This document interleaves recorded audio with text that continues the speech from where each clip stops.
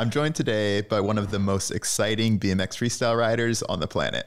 A child prodigy on his BMX bike and now a 9-time world champion and Olympic torchbearer for the games held in his home city. Today's guest has transcended his sport and become a superstar in so many fields. It is our absolute pleasure, Matthias, to welcome you to Just Ride. Hi. How are you today? I'm doing very well. I just had my croissant. I'm ready for the day. It's been an incredible few days at the Olympic and very happy this is the home Olympic and the French team is doing so well, and it's been a great few days for BMX as well. So all good here. Yeah, I was laughing that you came in and the first thing you did is grab a coffee and 2 croissants. Oh yeah. This is my morning routine. So I want to start because you're like this incredible bike rider, but you are just a superstar kind of like all around. So when you introduce yourself, like how do you describe yourself if you first meet people? Imagine, hey, I'm a superstar. Hi guys. So I'm sure that's actually how it goes. Yeah. Hi, my name is Matthias. I'm a superstar. Nice to meet you. You know, everything kind of happens step by step. I'm just still a goofy kid that loves to ride my BMX bike, and then like life kind of happened, you know, and I had the chance to have so many opportunities that came my way thanks to BMX. So I'm just a goofy kid that ride my bike. I feel like that's actually a bit true. Yes, it is. I'm not lying. I mean, it's like minute 1 of the podcast. I'm not going to start lying now. Maybe a bit later. Okay, so I want to like get into your life and your story and all of the other things. But on Just Ride, one of the things that we do is go through a bunch of different disciplines, introduce myself and usually Rob to the disciplines. And I want to talk about Flatland. So I guess, how would you describe Flatland? Like, what is Flatland BMX? You know, it would be literally like ballet on a bicycle. I mean, I used to hate that term, and so many people, you know, growing up say, "Oh, you are like a ballerina on a bike." I'm like, "No, I'm a tough dude, okay? I'm not dancing." And when you look at it from a bigger perspective, it is dancing on a bike, and it's crazy because that aspect of my discipline I didn't get until very recently. That it's beautiful and it's not only like a gnarly sport, it's also beautiful. So I'd say it's dancing on a bike on 2 wheels, and I'm dancing on my pegs. I do feel like it's like when I watch it, I remember like growing up, and we were talking about it before we started recording about how like Flatland is the introduction. Like you start riding and you try to do a manual or a bunny hop or whatever. Could you, because I don't know like what a hard trick is, could you describe Flatland in like 5 levels? So it's like level 1 is what, like a manual or something, and then like what is level 5? Like what does it take for you to win a world championship? It's really interesting that you mentioned that Flatland is the mother of all BMX discipline, because usually the process of every rider is getting a bike somehow and then starting to ride on your front porch pretty much, and that's Flatland. And so I would say, yeah, the first trick is obviously a wheelie, and that's still today, like when kids passing me by and say, "Hey, pop a wheelie, pop a wheelie." Wheelies, like 50 years later, they're still prominent. It's still the tricks to do. They're still in. Yeah, I'm just doing all this crazy stuff, and they're like, "Can you do a wheelie, bro?" I'm like, "Yeah, try." I work so hard for all of this other stuff. So the wheelie, it's still it's level 1, but still, you know, I think a manual, it's really, really good to understand like everything on the bike, and it's the basic. And then I would say level 2 is a hang 5, would be like, you know, balancing on your front wheel, on your front peg. This one is pretty hard and pretty frustrating because you are always like crashing forward, like hurting your wrist. And then level 3 would be like the spinning, you know. We do a lot of trick spinning, and you have to get used to that because so many people are like, "Oh, don't you get dizzy? It's crazy." And actually, I don't get dizzy anymore unless I don't ride my bike for a week and then I start riding again. So you can like train it out of you. Yeah. Oh yeah. Oh, for sure. Because you look at your front wheel or back wheel when you spin, so you're not disoriented. Oh, So, no way. Yeah. So you can train that. And so many people are like, oh, how you're not like throwing up after a run? I'm like, I'm just used to spin like all day long. And level 4 would be incorporating a street aspect to Flatland. And that's what I started doing in 2010 when everyone was doing like tricks on the ground. I was like, oh no, we can do like stuff from bunny up, like maybe doing a full cab into like a Flatland trick. And I feel like that was my thing. And that's not easy to do because doing tricks out of a bunny up takes a lot of energy. So that's when the gym work came in, and it was pretty cool. And level 5, it's where the Japan is at right now. It's the bike flips. So basically now, like 8 years old kid in Japan, they are like doing a manual, literally like throwing their bike in the air, like flipping 360 and land back into a manual. And you're like, okay, I'm not doing that, guys. No, this is crazy because bike flips, so you flip your bike and you either grab the pegs or the handlebar, but the bike come at you so fast and it hurts my hand. It's crazy. Yeah. And they do that so naturally, and that's what the next generation is incredible. They are taking Flatland to new heights, and it's been insane to watch my discipline grow the past 10 years. And I'm super proud to have been one of the pioneer of that. And now like literally 100 of kids are better than me technically at that, and I'm super proud of that. Yeah, it's so cool. And it's crazy that level 2 is a hang 5 because I like can't even imagine doing even that. But if you were to say, so like you have the individual kind of tricks and things like that, but it's more than that because you have to put it together in a routine. So how do the competitions work? Like how does a world championship work? Yeah, great question.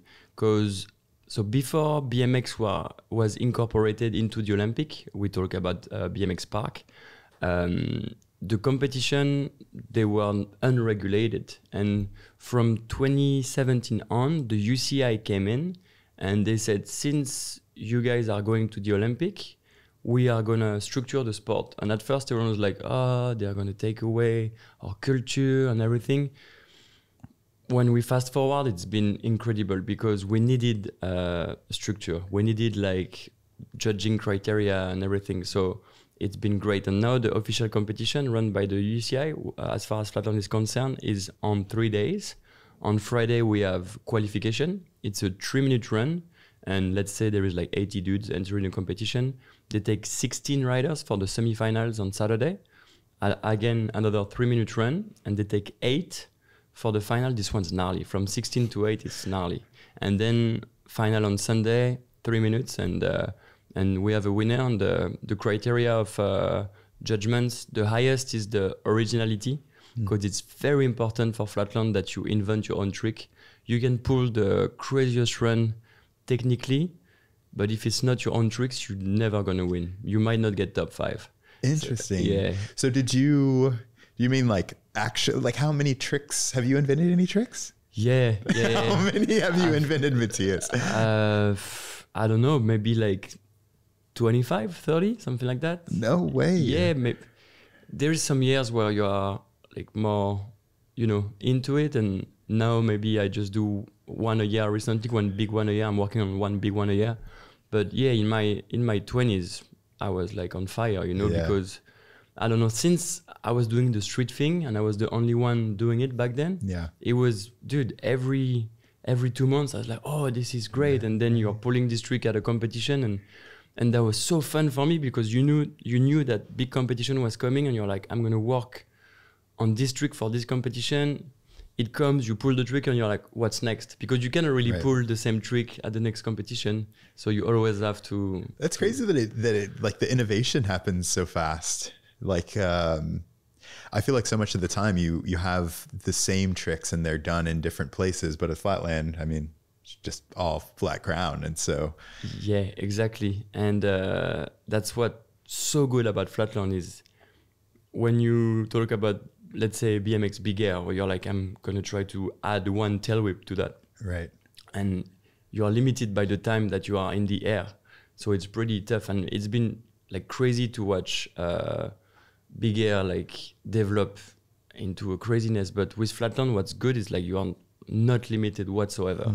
And and it's really up to you and your creativity. Like if you wanna try stuff out, it's crazy because you have to think outside of the box every day. And it's cliche to say that, but it's literally what it is. And it's really hard because there is so much footage now on Instagram, and I don't want to look at what others are doing. Do you hide? Do you try to like hide your, you know, your stuff? For sure. And I try not to look at what the Japanese kids are doing now, because I don't want this to kind of influence me.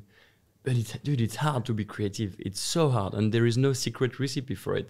And it's not like you can go on your bike in the morning at the spot. You're not like, okay, dude, today we're gonna invent something, because you're literally grabbing your handlebars like, what should I do today? It doesn't work like that. So what I try to do is do stuff outside of BMX, like go watch an art exhibition or like travel somewhere different, meet new people, and it kind of feed your brain with new stuff.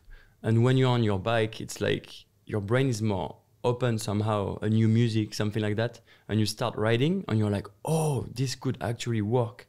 And some of the tricks I invented were after like a crazy trip that I've took where I didn't have my bike. And so after 5 days on that trip, I've seen like new people, new landscape, and you come back and your brain works better. It's crazy. You feel it.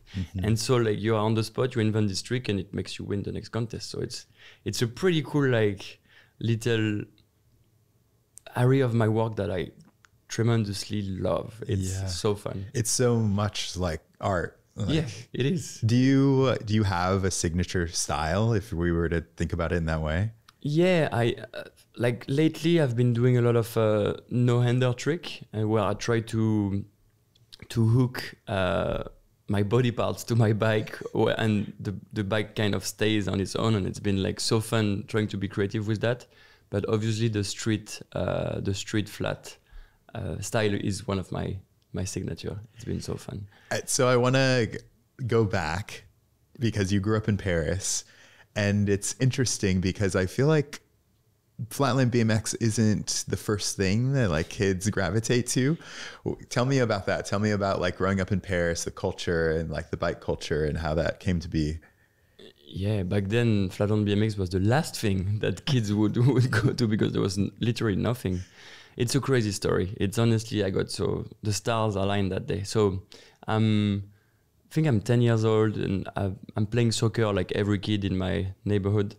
And the coach is like he thinks he's training PSG or something. Like he's like, I know we are like a small suburb club. We are not going to go anywhere. We're just trying to have fun. And he's screaming at us like, dude, I'm going to give you this example. You're going to freak out. So our like team jerseys are red. And when they wash it for like 2 years, they become pink. And one tournament, they say, if you lose the next game, we're going to make you play in pink because you're playing like girls. Oh, and I'm 8 years old, dude. Oh my God. So we lose the game. And so next match, we're all like wearing pink. And like, he did it? Yeah, he did it. And that it was a crazy tournament, this one. And we do really bad at this tournament. And the last match is to decide if we're going to get last or one place before last, and it goes to the penalty shootout, and I'm the last one to take the penalty, and if I miss, we get last of the tournament. And dude, I still vividly remember this moment. I'm still shocked by this moment, and I want to go cross, and I close my foot too much, and the ball hits the post, and we finish last, and I'm wearing pink, and I'm like, okay, that's it, that's a wrap, guys.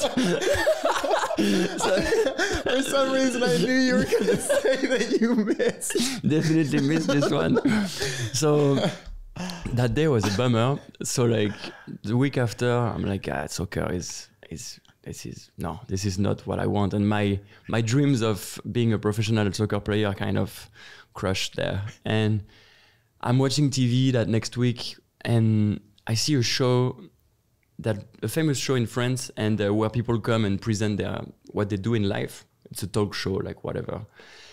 And this guy comes in with a Flatland BMX bike, and he starts to do some tricks and explain that he's a professional and everything. And I'm like, oh my God, this is so sick. Like, this guy looks like he doesn't need a coach and he's not wearing pink. And I'm like, this is it. Like, so I asked my parents for 6 months later for Christmas, hey, I'd love a bike, you know. And they're like, ah, yeah, you know, they thought it was going to be like a little phase. Like, I was 12 years old, I think, or something like that, 10 or 12. And they got me a bike, and I started riding with my friends, and I found out through my friends that there is a professional rider that gives BMX flatland lesson 5 minutes from my parents' house. It was funny because it was actually a circus school, a legit circus school, and this guy had been really smart and took one of the spot to like train and give like BMX flatland lesson. So I found out, I go, and it was amazing. It was like, so basically going to soccer, I was going on Saturday, Sunday, and Wednesdays, and I was just getting BMX flatland lesson. And I found out later that it was the only place in Europe that, in 2002, that had that. So, and it was 5 minutes away from my parents' house in the suburbs. So that's what I say, the star aligned. Yeah. And so this guy explained me everything for 2 years, and saw that I had a little talent doing BMX, and was like, oh, you should start competing. And I started competing, and the rest is, you know, we're talking right now. So we did pretty well. It worked out. It's interesting. Your story, it feels like that so much. Like, because what was it, in 2008? You were kind of like, oh, should I continue? Like, I think you had just won world championships, and it was before you got on Red Bull. Exactly. So I start to ride kind of more intensely in 2002. I win my first amateur competition in 2004. And this gives me a huge confidence boost. And I'm like, that was the first time I was winning something personally, you know. And from 2004 to 2006, I ride my bike so much. Dude, you have no idea. I was riding 10 hours a day during the holidays. Like 10 hours? Yeah, dude, I was fainting on my spot from exhaustion. And yeah, it was crazy. In 2006, I'm hot. I'm like so good on my bike, and I enter my first pro competition, and I win. It was a small pro competition, but I win. And then Alex Jumelin, who was a really good French professional rider back then, he literally takes me under his wing and is like, "We're gonna take you around the world, my son," and that was great because he got friends with my parents, and so my parents trusted him to take me to like contest in Germany or Italy with him, because they would never have let me. I was like 16 years old. It's like, you're not going to Germany alone, totally. You know? So like this guy had a massive influence on that. And 2007, I actually like win my first pro competition on the tour, on the World Cup tour.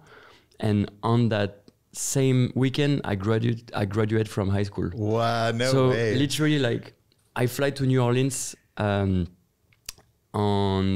Friday. The contest is on Saturday. I win the contest. The final was against Terry Adams, who is a fellow Red Bull athlete. We party so hard on Saturday because that was my first huge win. So I get on the flight on Sunday morning, like so hangover. My dad picks me up on Monday morning at the airport.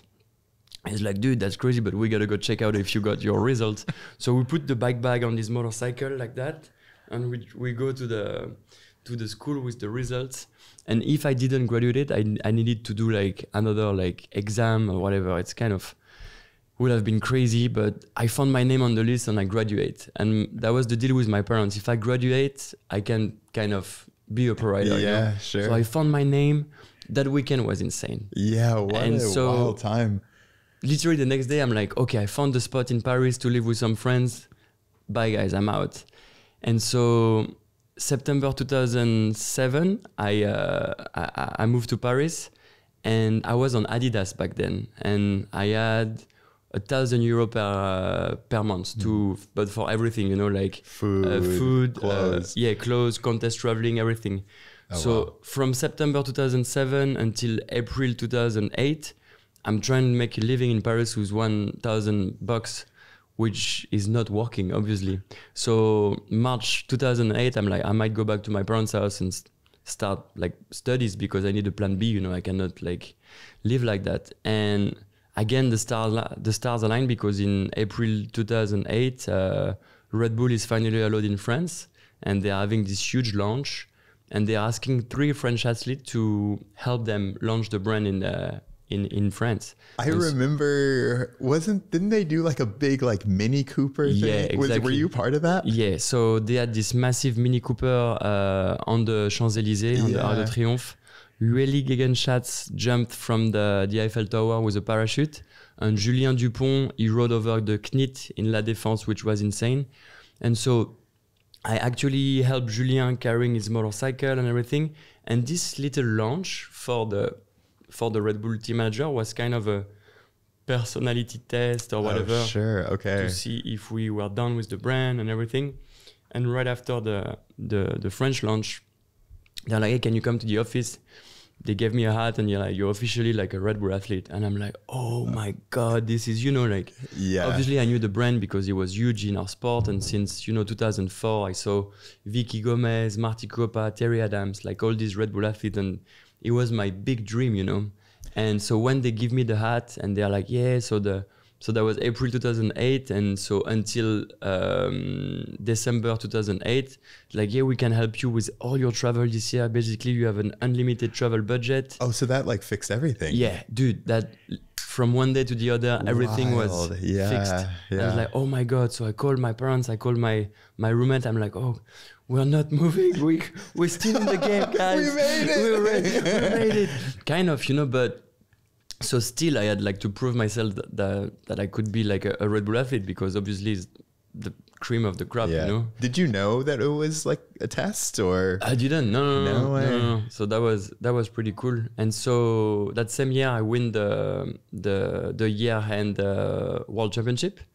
And yeah, we had a massive party in November, and they officialized my contract 1st of January 2009, and we are in 2024, so it's been a minute I'm with the brand, and I was one of the French, if not the first French athlete, and it's been incredible to work with the brand, and I have such a special relationship with Red Bull. And I would say this even if we were doing a Vans podcast, because like, you have to give credit where it's due. Like, they took me when I was a nobody, and they raised me, like, they teach me PR stuff, how to do athlete project, how to, I don't know, everything. And the access to the APC now, it's the best one. Like, it's the best partner, honestly. It's crazy. Yeah, and it's super interesting, Matthias, because not only, I want to go back to like you as a competitor, but you are just this incredible, like, creative mind, content creator. And I feel like you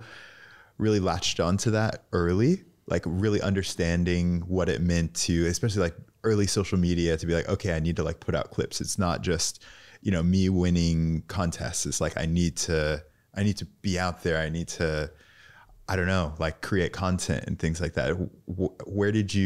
How did you learn that? Like, really good question, because nowadays it's everything. It's Insta and TikTok. It's sad, but it's true. Yeah. But no, like my mom used to love to take photos, and when I was going on summer camp when I was like 5-6 years old, she was always giving me like those little cameras to take photos, and so I was exposed to photography really young. And when I started to become a professional BMX rider, like 15-16 years old, you have your first interview in the magazine, and so you need some photos to be taken of you, So I worked with photographer really young, and I tried to understand photography really young with them, and I was really interested in that. And same thing happened with video, and I was trying to understand angles. And when they were taking photos of me, I was like talking so much with them, like, how did you do that? How did you synchronize the flash? Why the flash speed cannot be like this high because of that? And I've learned on the spot photography.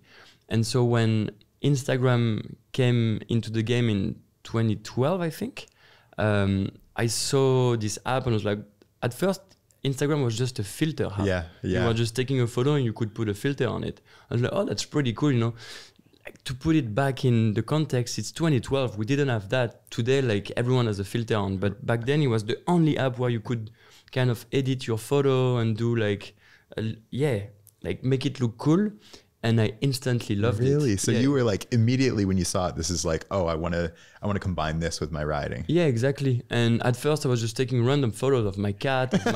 It was just, I didn't think, oh, this can be a business, Right. I was just, and I've always loved to share my life anyway. I was running a little blog when I was like 17, 18, when I was traveling, because I realized really young that I was so lucky to travel the world, and I kind of wanted to exteriorize that by writing it online. And I think I have a very like sharing personality where I need to talk how I feel, and I need to share with others. I don't know why. It's not, maybe it's just to put myself in the center of the game, but also like mentally it helps me to talk about that thing. So it was always natural for me to share things.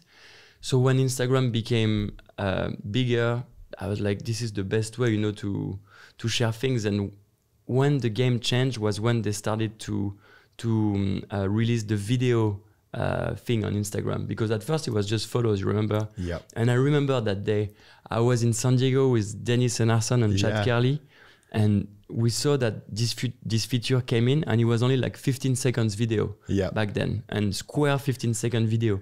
And we looked at each other, I was like, okay, so that's going to be the new video parts now. That was, I think, 2015, 2016. Yeah, because like those dudes, like Dennis Anderson, Chad Hurley, like, and you as well, like the thing that you used to do, I was talking to my brother about this, like you mentioned, maybe you get, if you're super lucky, like you get a cover, or like maybe it's an interview in a magazine or a spread. And he was like, I used to do these tricks that would be like a 2-page spread in like Ride BMX. And now that's an Instagram clip. And so there's this like really interesting progression where you had to have like a photographer with you like all the time and all of that stuff. Like, I don't know, that is just blows my mind that you guys latched onto that so quickly, because it's such a different format.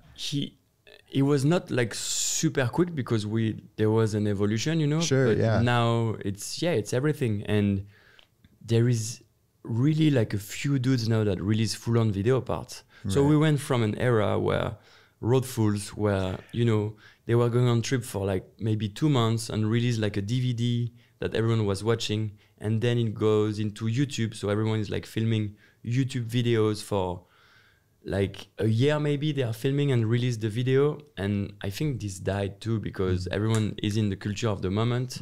And it's this only sad thing about social media clips now, is that there is only a few dudes that take the time to film video part. And Dennis Enarson is a very good example. He puts out a crazy video part every year. Yeah. And he tells me, but for me it's great, because I put the video part and then I get so many clips to share on my Insta for like 1 year maybe. I'm like, that's a great way to look at it. Yeah. And he got injured like 6 months ago, and looking at his Instagram feed, it doesn't look like he got injured, because he had so much clips that in advance. Same with Brock Rayford. Yeah. Like he had a pretty bad knee injury at X Games like a year and a half ago, and he's still posting content that he filmed, and I think that's great. But to go back to the subject, yes, like now video parts are just being put out on Instagram, and we have to take the positive of this, is that we get to see crazy content, but that brought the sport to another dimension, where the Graal back then was to get the cover of Ride BMX, and the Graal today is getting 1 million views on it's which is crazy. Yeah, it's for comparable. Sure, for like, sure. I got 1 million views on that clip, and you are very proud, and you are like posting it out, and you are as proud of as those 1 million views as you were of a cover of a magazine, So for sure. It's pretty crazy. Yeah, it is so crazy. And you mentioned it before, but like your street influence. So like you have dudes like that, like Garrett Reynolds and things, and you're the combination of Flatland and street. Like you mentioned that now, but I think that was like so early, because I heard you say that you like loved street, and you were like really like kind of going pretty hard at it. And then you got injured. Like, just tell me about maybe a little bit of the difference between like Flatland and street, and just why you liked it so much. Why did I pick up street in the first place? Because I was doing so well at Flatland, and I could have just stayed at Flatland. You had finished it. And so I think it was 2010 maybe. So I won the world championship in 2008, 2009, I think maybe 2010.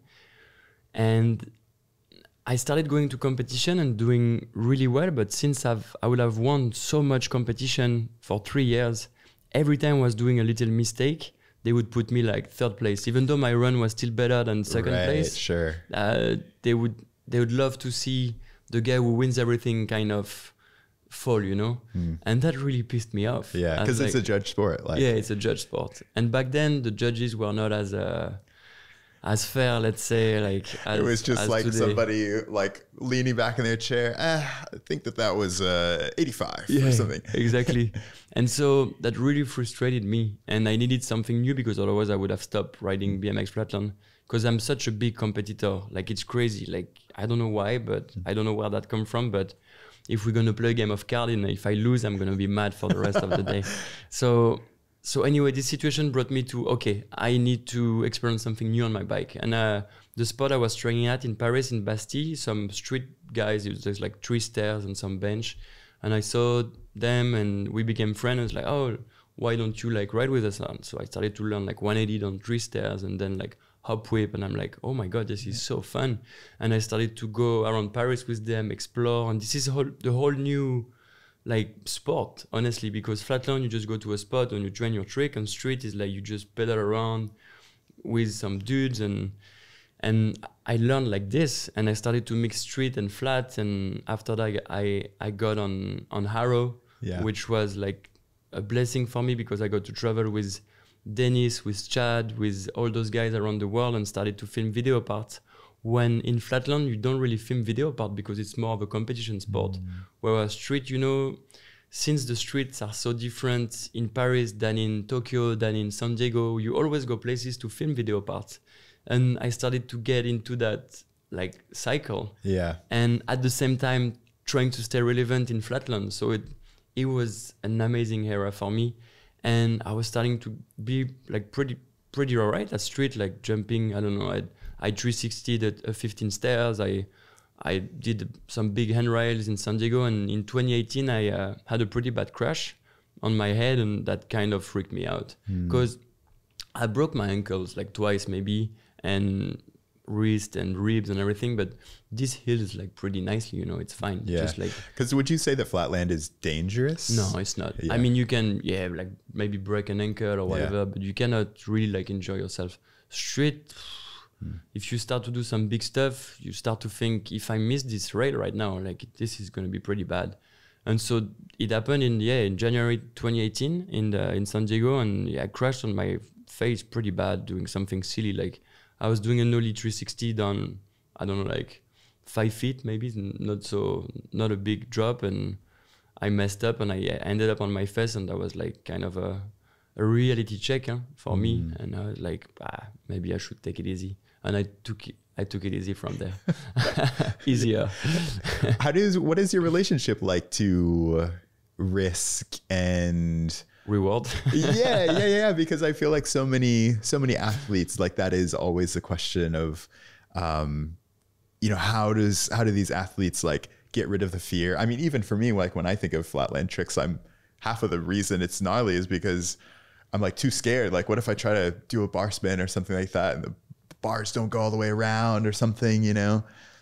Yeah, it's really, really interesting because the more you are around people that are not scared, it's not easy to understand. But let's say when I was in San Diego, I was staying in a house with Dennis and Tyler Fernangel and Christian Regal, and those guys are going crazy every day. So your relationship to what's scary changes. The scale like goes there, you know. So you watch those guys going crazy, you're like, I'm able to go crazy as well, you know. So you go crazy, and so you don't realize that what you do is dangerous. Whereas if you stay by yourself or with some guys that are not pushing themselves, you're like, oh, I'm the guy doing the craziest stuff, so that might be crazy. But when you're around people that are like so much better than you at what they do, it's so inspiring. And so that's how I got really hooked into street. And I'm not a daredevil, you know. Yeah. I'm usually like a pretty chill guy, but being around those guys made me a bit more comfortable, you know. Yeah, sure. Yeah, it's dangerous being around Dennis. Yeah, for sure. Man, yeah, he's like actually insane. Just like the gaps and it actually reminds me of like going to Red Bull Rampage as well. I don't know if you've been out there, but like I've dug out there for a couple of people, and you go out there the first time, you're on the edge of a cliff, and you're like, this is insane. And then by the end of the week, you're like, oh yeah, it's like 40-foot drop. It's okay. See, it's crazy. Like, yeah. Your relationship to what's scary changes so quick. It's crazy.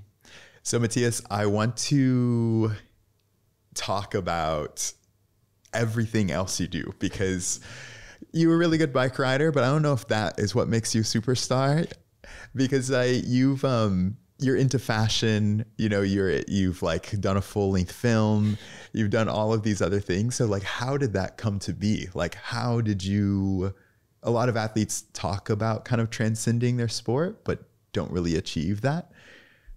Yeah. It's funny because it all happened because of BMX in the first place. So the movie is a crazy story, actually. I got to organize my own invitational competition in south of France in 2017. So I got to invite all my friends. We ride in a crazy scenery, and the main sponsor of the events was a phone carrier company, and they invited some VIP from Paris to come and check out the event and everything. And so we ride a contest. It goes well, and at the end of the competition, I grab the mic and I say a few words like, thank you for everyone for coming, thanks to my friends. And this lady came to me and say, hey, I'm a director. And I recognize her. She's a very famous director. I'm like, hey, how are you? And she's like, I'm doing the casting for my next movie that we are shooting in 2018. You could be like a great fit for the main role. I saw you speak on the mic. You seem like you're... Man, you killed it. Good grief. I've been speaking on the mic for a while. I haven't had any directors come up to me. And so, hey, come to the castings to Paris. And I'm like, oh, okay, great. Like, whatever.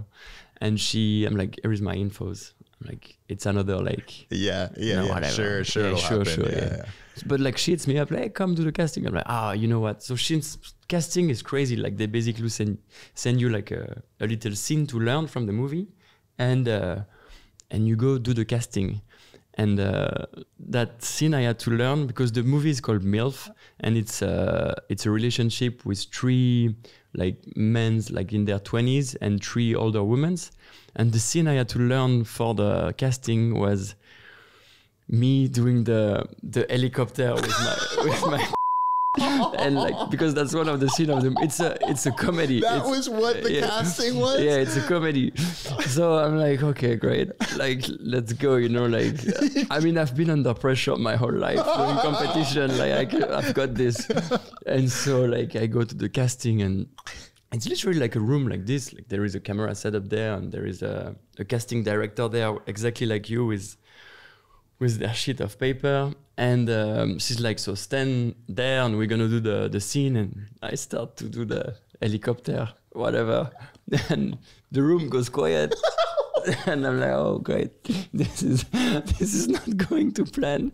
And the casting director is like, have you done this before? I'm like, what do you mean the helicopter? No. Acting. I'm like, no, I've never acted before. So I'm like, oh.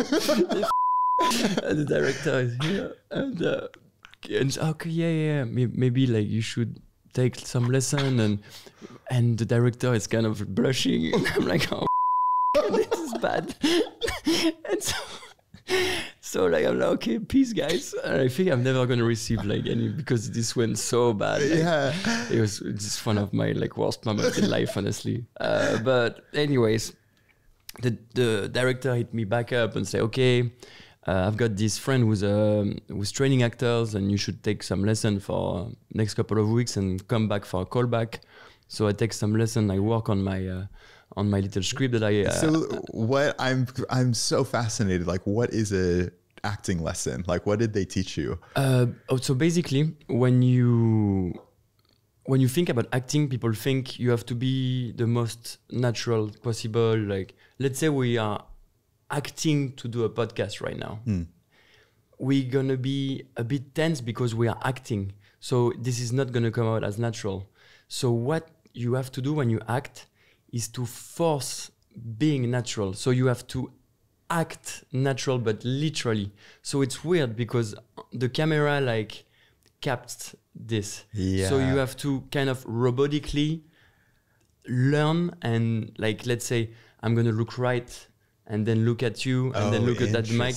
Because if we are being filmed, then I'm going to be like, oh, I just need to look at Eliot right now and like pretend we are. What is the right thing to do during a podcast? Yeah, exactly. Kind of thing. And I'm going to be like this. So you have to, it's posture is like eye movement is a rhythm, because since you know already what you're going to say before you say it, then I might say it too quickly after you say it. So it's not going to be natural. And it's like, whoa, so it's actually a job. Yes, it's a job. So we are working on all that. My posture, my eye movement, my timing, also like how I speak, because when you speak from something you learn by heart, you speak funny, you know. It's like, so Eliot, today we are talking about BMX, and no, you're like, so Eliot, today we are talking about BMX, and you know, like your voice and everything. And so this is incredible 2 weeks. I'm like learning so much, and I go back to the casting. I'm like ready, like if I was doing a competition. Washington. Yeah, dude, I'm ready. And so they brought one of the main actresses for the callback, and this time I'm doing the scene with her. And it goes great, like, because it's so easy to act with someone that's professional at it. It's like, if you are doing a session with someone that's really good on the bike, it's gonna be a great session. Exactly like in a movie casting, I'm doing the casting with that woman who's doing that for 20 years, and it goes incredibly well, and I got the role. And it's like, oh, you've got the role, incredible. We start shooting in September. Now it's August, so it's like, yeah, just don't get injured before September, because you know the whole like production is counting on you. It's a 7 million euros movie, like, and you're the star, like one of the main role. I'm like, incredible, I'm gonna be in a movie, whatever. And they say, don't ride competition, don't ride your bike until like for a couple of months until the shoot is here. Oh, okay, yeah, I'm not gonna ride my bike, yeah, whatever. Sure. And so the Voodoo Jam is one of the biggest competitions. Is on the 10th of September that year in 2017. I go ride the competition, and during practice I kind of like crash, and my ankle goes on the peg, and I open the side of my ankle here, and I'm like, oh, it's fine, you know, I should be good. And I actually win the competition, and I fly back to Paris. But then that same month, I had like another thing in Mexico, and one thing in Dubai, and another thing in Maryland. So within 3 weeks, I have like 6 international flights. And you know, the air in flights is so bad. Yeah. And so like this little cut I had on my ankle, I didn't really take care of it, and it got infected. Oh no. And so I go on the set. I think it was September or like beginning of October. We are like October 2nd. And my foot's kind of swollen, and it's like feels funny. And the morning of the first day of the shoot, I wake up with like the craziest fever, and my foot is like the size of an elephant, dude. No. And I'm like, no, fuck, no, this is crazy. So I go on set. I'm like, I'm not gonna tell everyone. Like maybe they won't notice. Maybe it's gonna get better, you know. And the first thing we do is like, the first scene is we're on the tiny boat with those 3 like ladies, and the boat's moving, and I'm moving on my foot, and I'm like, dude, I have like 120 degrees fever. I'm dying. And the director is like, what the fuck is wrong with you? Like, you're like this guy full of life usually, and now you're like, oh, I have to show you my foot. And I show my foot, and it's so crazy, dude. It's like literally an elephant leg that's red. So I'm like, oh, we bring you to the hospital. I'm like, oh, great. The whole production is looking. There's literally like 60 people from the production that are looking at me like I am. No. I am a traitor. Like, yeah. So I'm going to the hospital, getting checked in the ER, and the doctor is coming in and looks at my feet. And all of a sudden, like, he calls all the interns, like, guys, come, this is crazy. Oh, no. Oh, fuck. This is bad. It's like, oh my God, you have a crazy foot infection. You know, we have to look at that. So tomorrow we're gonna perform surgery, because the infection might have reached the ligament, and if it reaches the bone, we're gonna have to cut your foot off. So we really have to like perform surgery to see how deep the infection is. And I'm like, what do you mean? Say, yeah, so you're gonna be able to work in like a couple of months. I'm like, no, but I have a movie shoot tomorrow. You can forget about that, son. I'm like, oh no. Director is with me at this very minute, and she's like, oh my god. And you know, there is a whole plan of the shoot, like every day, you know, different actors. It's a big movie. It's a Netflix production, you know. And I'm like, oh no. So okay, we're gonna keep you tonight, and the surgeon is gonna perform surgery tomorrow. So I'm in my room, 6 a.m. they come with a razor, they shave my whole leg, my left leg, okay. The surgeon comes, looks at my leg, and he's like, oh, it's not as bad as the doctor told me. We're gonna put you under antibiotic for 1 week and seal, because I don't want to open your ligament and scrub it, you know, if it's not necessary. I'm like, oh, thanks God. So antibiotic for a week at the hospital.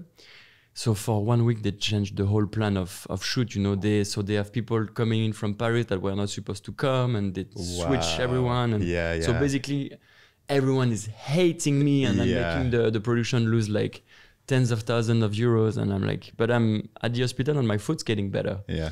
And so I come back to the shoot like 1 week after, and the first thing they had me shoot was a sex scene.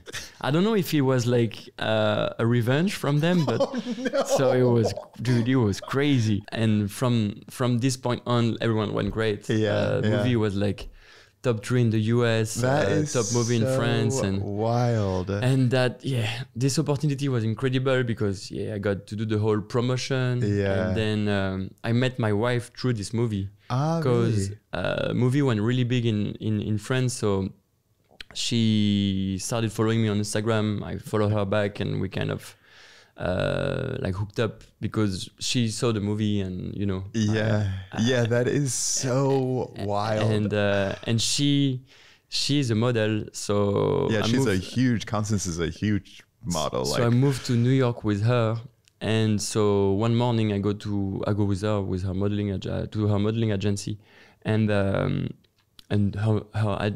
agent is like, oh, we have a shoot for you next week, and we need like a guy in the shoot who's like acting to be your boyfriend. You think your boyfriend could be the boyfriend? And she's like, you want to act as my boyfriend on the shoot? I'm like, yeah, sure. And like, it's one day, it's like 12,000 euros. I'm like, what? It's I'll do it. I'll do it. And so I do the thing with her, and super easy because we're just acting. And after that, the modeling agency is like, you want to sign with us, whatever. Yeah. I'm like, okay, I'm a model now. And that's how the modeling thing happened. What a wild. Maybe you're just like incredibly good looking. No. Not at all. I don't look like a model at all. But the movie was much funnier than modeling. Modeling is gnarly. It's really crazy. Yeah. Why? It's just that, you know, movie is fun. You interact with people and everything. And modeling is, you're just a thing. And it's like, look right. Look happy. Haha. Like I don't know. It's not really creative. You're going to really be creative. And fashion industry is a bit tough. Huh? I mean, my wife is incredibly like simple. And the fashion industry is everything but simple. It's not really fun. Yeah. So it's too complicated, and it's too much ego and everything. And even my wife starts to work less because she's like, it's too chaotic. Like those guys, you know. And especially coming from a BMX background where everything is, you know, super core, super simple. You know? Yeah. And going into that industry was really a great experience because I learned so much from it. But I don't feel comfortable even today going to fashion dinners or fashion gala. I really try to avoid it because it's not fun. Like it's really not fun. Have you done more acting and more like?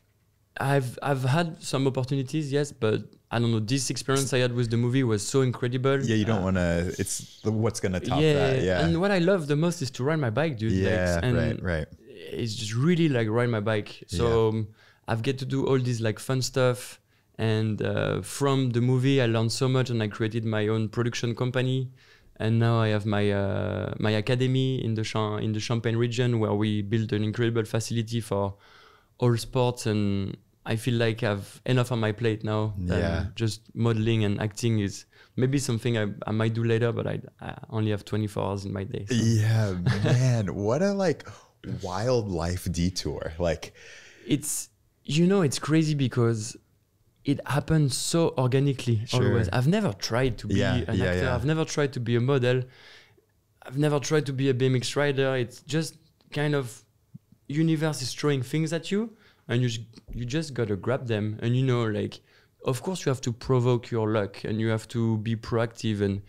And my biggest advice to a kid who's listening to that podcast is just be a yes man. Like, especially growing up, every opportunity that's throwing at you, say yes. It's unless it's doing drugs or whatever, like obviously like bad stuff, but every like business opportunity or cool traveling opportunity, say yes. Because you don't know what's going to lead. You don't know what. And by having this attitude, I found myself in some sketchy situation. I'm like, why did I say yes to that?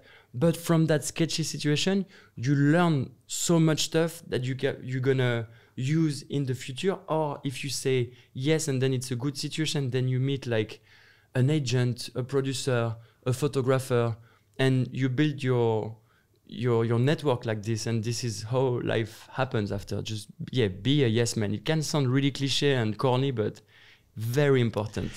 I couldn't agree more. Like it's so funny. You try to like plan your life out and you think like, oh, I'm going to be here in 5 years, and you never end up there. And it's almost like it's really good to not end up there. And ironically, we're talking about this. So you were part of the opening ceremonies at the games here in Paris. Like how did that happen? How did like your torchbearer, like tell me about that. That is insane. Like hometown. Exactly the same thing I just told you, honestly. Just received an email and said, you want to be a part of that?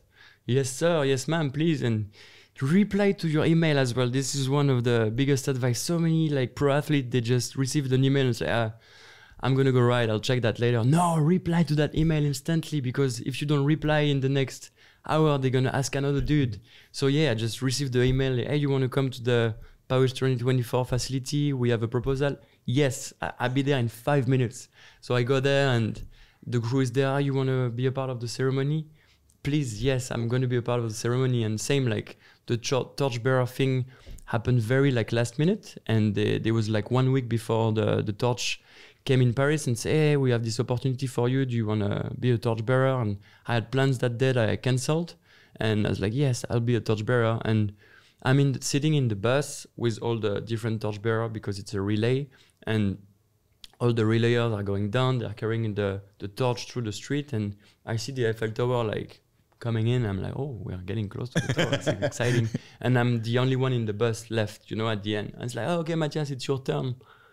And we are at the Trocadero in front of the Eiffel Tower. Yeah, we have this little surprise for you. This is for all your achievements. We wanted to like acknowledge this. And yes, here is your gift. So I'm with my bike and with a torch in front of the all like IOC and all the politics. And this is a huge moment for me, honestly. This was probably the biggest moment of my I can imagine. My life. Yeah. It was huge. Because the symbolic of that, I've my whole career, I tried to put BMX on the map, and being there with Olympic torch, Eiffel Tower, and my BMX bike that did everything for me, and with all the ministry and IOC members and everything, I was like, one of these moments where you're like, I made it, in all, modesty, but I felt really proud. In that moment. I can't really imagine anything, because like you said, it's there's a big difference between like winning a competition and having the bike, this thing that you like love, grew up riding, like get you to a place to where that's possible. It's wild. I mean, what are you thinking about competing now? Like, I mean, I know that Flatland, might be in for the next one? The competition part has changed a lot for me as far as I'm concerned. I was very lucky to win a lot of competition, and I still love to compete, but I feel like somehow this is not really my place anymore that I can do greater stuff for BMX than just being at a competition. And so I've decided to stop the official competition starting next year. I'm going to go to the French Nationals, the European Championship and the World Championship and the X Games for 2024. And after that, I might take a little break and see like what I can do for my academy, for my production company, and for like young and upcoming athletes. And if Flatland is incorporated at the game in 2028, I'm going to try to get back into it, but we will see. Competition was everything for me up until like 2022 maybe, and I started to realize that it might be a good idea to stop at the top and not do like that year too many. There is incredible riders now that are younger, as I mentioned at the beginning of the podcast, way better than me technically. What am I gonna win to like win another competition? Not much, but I can lose a lot by not qualifying for the finals anymore, and that can hurt a little bit my legacy, Sure. So I'm very happy with how I got competition-wise, and I've got big plans for the future for my life. So tell me, like, what is next for you, Matthias? I really want to focus on that academy in Champagne. That? So we bought a farm with 5 associates and 15 acres of land. We renovated the farm and built some sport facility on the 15 acres. So we have a big park, we have a pump track, we have a mountain bike track. Inside the farm, we're gonna have a martial art facility, a big gym, and then we have like a road cycling thing around. And so that's so good. That's sick. So the idea behind it is to welcome professional athletes for camps and young, like up and coming athletes for like summer camp, like a Woodward, but for all different sports, not only like gymnastic and action sport, really like everything. And also doing seminaries there for companies that want to come and bond together. What made you, where did that idea come from? It actually like this business opportunity was offered to me by one of the founders of this project. It's like, at first they just wanted me to consult on the sport aspect. And when they presented me the project, I'm very happy to invest some of my money into the project because I really believe in this one. And it's been 2 years, it's a big project. It's a 5.5 million euros project. And we are nearly finished now. So early 2025, we're opening a big restaurant there with a very famous chef who's one of my friends. And, that's what I mean. I can do like something greater for BMX and sport than just winning another competition. Sure. And that's my main focus now, is to help having a crazy little camp where people can come and get better at sports. And because sport is, it's life. There is nothing wrong about sports. Man, what a great conversation, Matthias. Like I feel like I could talk to you for another like hour, but this has been so good. Yeah, it's really fun. Yeah, thank you so much for coming on. This is awesome. Thank you so much, Eliot. And you know what? It's my son's name, Eliot. What a great name. It's a great name. Your son has the best name in the world. 1 L, 2 T? Or it's 1 L, 1 T. Oh, wow, you didn't quite spell it right, but that's okay. I'll forgive you. But no, dude, it's been an incredible pleasure to talk with you. Thank you very much. And you've been killing it with these, and keep on doing them. It's really, really nice. I really appreciate it. Thanks, everyone. Have a great day. Bye-bye.